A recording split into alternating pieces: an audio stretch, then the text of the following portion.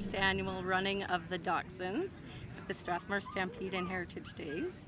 And we have about 30 dogs registered, so it's a great success, and hopefully it'll be a great day for you boys. Normally for the races, they just have somebody at the starting line that starts to hold them, and then another handler at the other end to encourage them to run, hopefully in a straight line, but that always doesn't happen.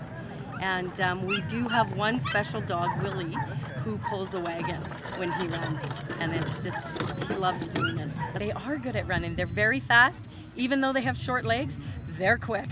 Today all the proceeds are going to be going to Alberta Dachshund Rescue. Hey, get ready to cheer on, folks. Mine's gonna fall. All right, on your mark. Get set. Boom.